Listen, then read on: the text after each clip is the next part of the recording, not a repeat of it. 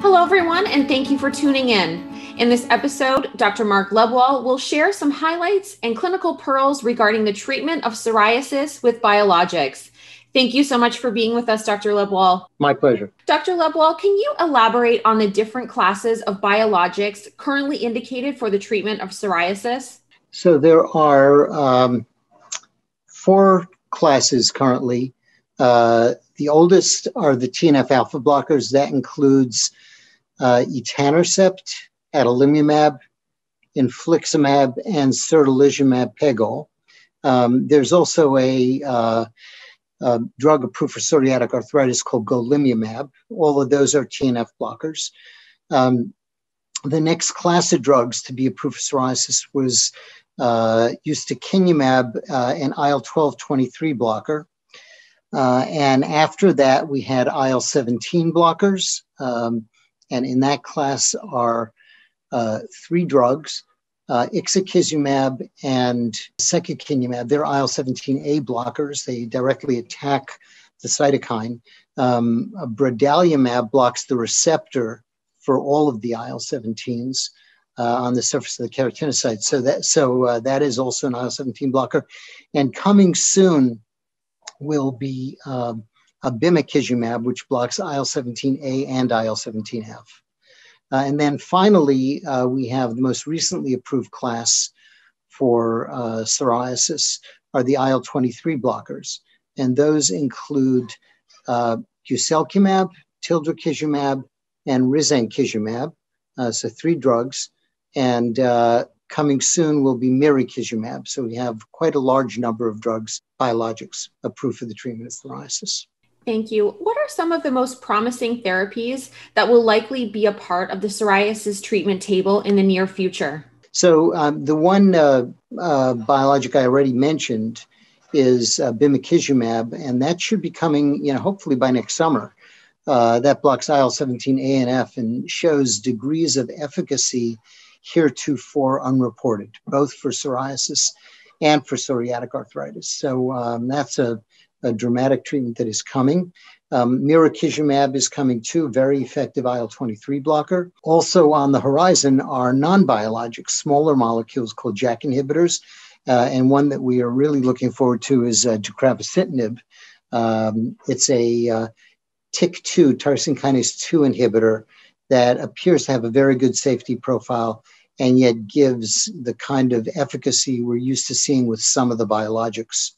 Do you foresee that they will also be approved for pediatric psoriasis patients or only for the adult population? Well, I think the usual pattern has been that they are approved first in adults and then end up being used in pediatrics. Some of the drugs have an advantage in that they also have other indications which affect children. For example, pediatric Crohn's disease or juvenile rheumatoid arthritis.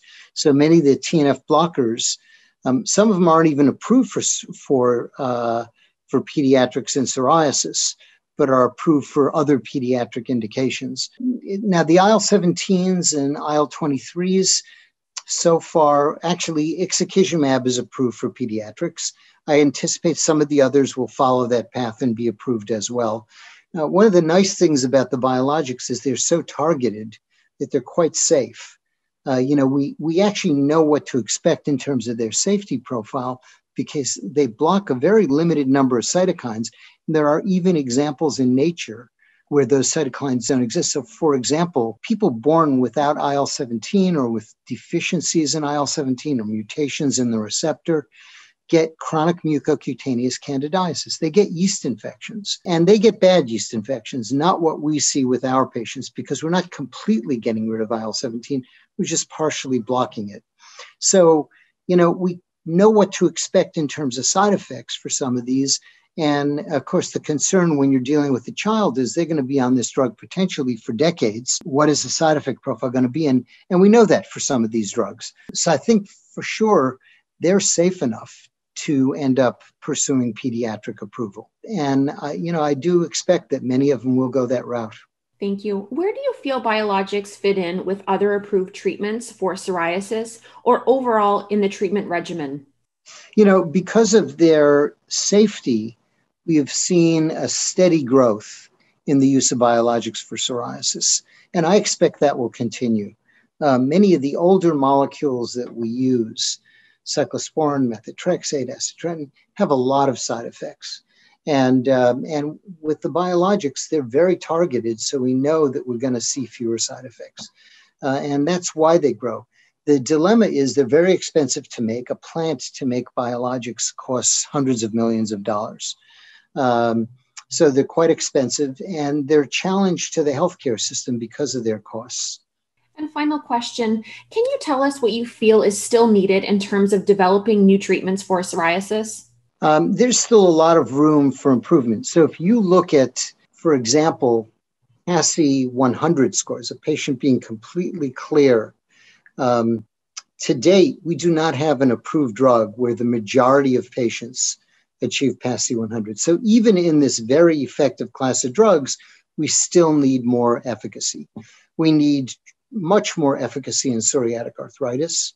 And for both of those reasons, I think that we will see additional biologics and additional oral therapies.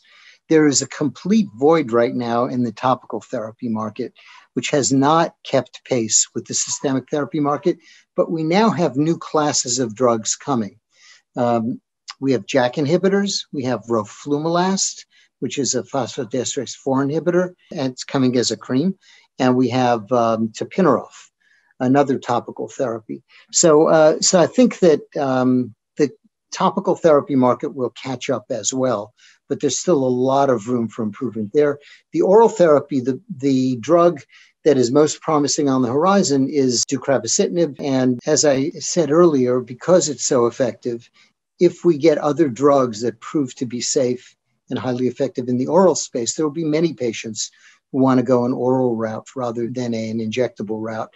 And the proof in the pudding there is apremilast, which is a drug that has been very useful because it's so safe. It has the mechanism of action of caffeine. So we don't have to do any monitoring at all for it. And even though it's a lot less effective than the biologics that we use, it's gotten a large share of the market. Well, thank you so much, Dr. Lebwohl, for sharing your insights with us today. We truly appreciate you and your time. You're very welcome. My pleasure.